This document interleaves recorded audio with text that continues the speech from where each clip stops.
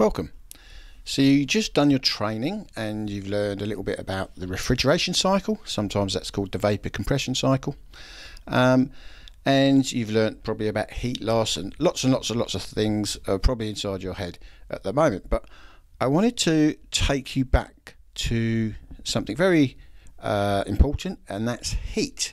So as heating engineers, there's a great advantage to understanding heat.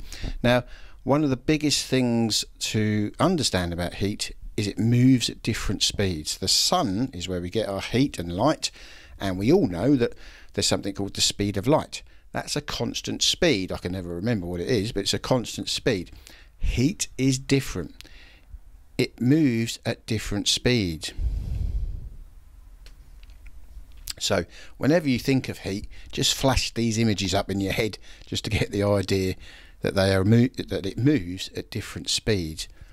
Now, why does it move at different speeds? What's the driving force to create these different speeds? Well, it's all to do with the temperature difference between 2 points. So what are our 2 points? Well, in the home, we tend to heat our homes, let's say, to 21 degrees. So the difference will be what's outside. So if it's -3 outside, the difference between 21 and -3 is 24. If it was 9 degrees outside, the difference between 21 and 9 degrees is 12. So that difference is what drives and creates all these different speeds of heat. And it's the same with radiators. So that's where you're pushing heat into the home at different speeds. So the average temperature inside your radiator is somewhere between the flow temp and the return temp. That gives you sort of the average temperature in your radiator. And that temperature and the room temp of 21 is what pushes the heat into the home. So if your home is actually, let's say you set your home for 18 degrees rather than 21, your radiators become more powerful because the difference in temperature is greater. Now, I use this to help illustrate that. So don't worry about the numbers to start with. You know, I'm not very good at maths, so I only know this little bit. So, you know, if this video helps you, some of you might get this straight away. Some of you might need to watch the video a couple of times. But I use this seesaw analogy. We all instinctively know what way that ball's going to roll. We know it's going to roll from the high end to the low end, and that's exactly what heat does. It moves from the high end to the low end, the hot temperatures to the low temperatures. So if you've got your home inside at 21, it's going to move outside if the temperature outside is colder. If it's a hot summer's day and the temperature outside is hot, the heat is moving in. So heat moves from hot to cold. We can also see from this seesaw that if there's a greater difference in height, a greater difference between the high end and the low end, the ball will roll quicker. And that's the same thing with heat. It's this difference. So obviously with the seesaw, it's a difference in height. We could say delta H. You might hear this word delta. Sometimes it's a little triangle. The symbol for delta is a triangle. It just means difference.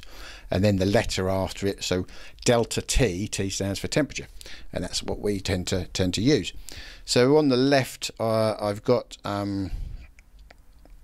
these things. These are the indoor temperatures. That stays the same. And obviously here we've got the outside temperature that's changing. It always changes. So that means the temperature difference is always changing. So the speed of heat actually leaving our home is always changing. And that means we should actually push heat into the home at different speeds. And this is where we get this whole idea of low temp heating. And low temp heating, any home can be heated with low temperatures, and we'll talk about that in a minute. And you know, when I say any home, I mean any home. It's because you only have to drive heat into the home to match the speed of heat leaving the home. And that's where that's one of the second video we'll talk about why the condensing boiler got invented. A lot of people think it was invented to sort of capture more heat that ends up going up the flue. That's not why it was invented.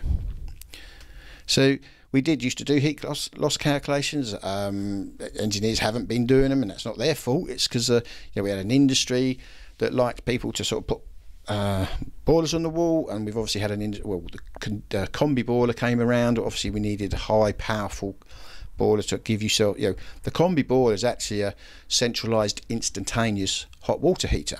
So you need a lot of power in it to sort of so the hot taps run hot. So we just tend to put these things in, and heat loss calculations sort of started to not be used or become so popular, and obviously now with heat pumps we need to be sizing the home. So again, don't get too bogged down with the numbers. Here we've got the indoor temp, and again here we've got the outside temp.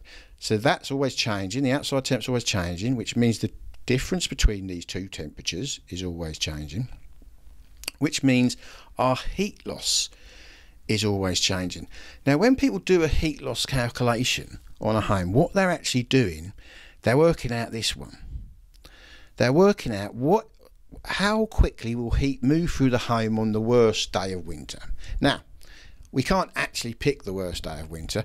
The average temperature across the UK is going to be around about 7 to 9 degrees. Obviously it changes depending where you are. Up in Scotland it's going to be a lot colder. But that's the average temperature of winter.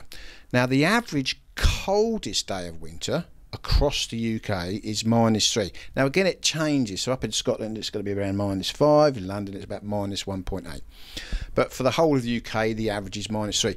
So what we do when we do a heat loss calculation, we're actually trying to work out, well, how quick does heat move through this particular home when it's -3 outside, which is going to be a difference of 24, you know, because we generally heat homes up to 21. You know, how quick is heat going to move through that home when it's -3 outside?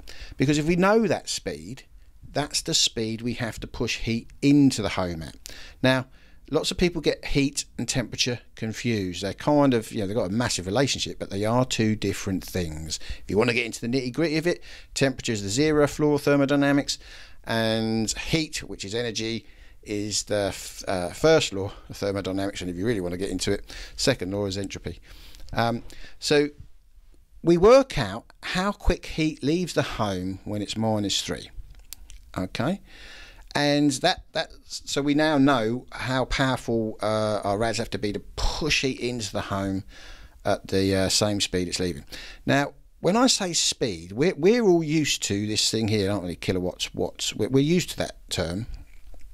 Now watts has time built into it. So 1 watt is 1 joule of heat per second, 1 joule of heat moving per second.